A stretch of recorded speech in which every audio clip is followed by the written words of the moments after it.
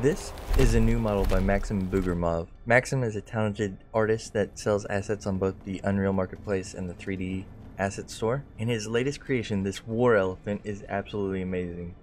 It gives me vibes of Lord of the Rings in the Oliphant scene, where Frodo and Sam encounter the battle between the Rangers and some of the men from the south. Mr. Frodo, look.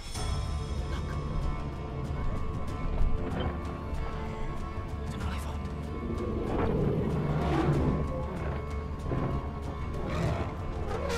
They're primarily also featured in Lord of the Rings The Return of the King in the Battle of Pelennor Fields, when Gondor is being attacked from Sauron's sources.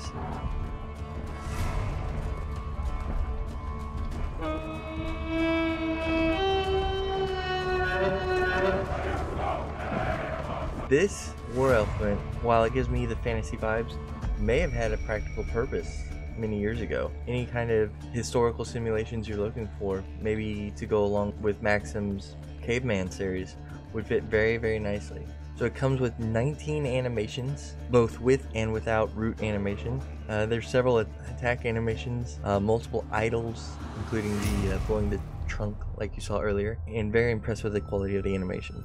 Maxim also did a very good job of building out the meshes separate from each other, including a fantasy elephant build, which is what I attached up here. So this is all the little attachments that you could build out independently, or just click and drag this onto your rig and have it ready to go. But there's things like a horn and ladder, some pots and shields, all fit very nicely and look good inside of Unity. This is inside of URP, and there's your standard textures that Maxim's also included, including the albedo with a couple variations.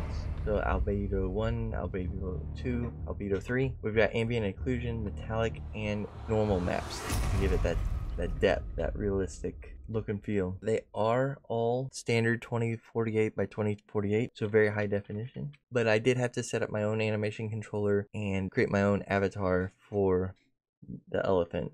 But after a couple minutes of setting that up, plugged them right into the scene, and very happy with the results. If you like this format of video, please check out this other asset review where I review World War II stylized characters.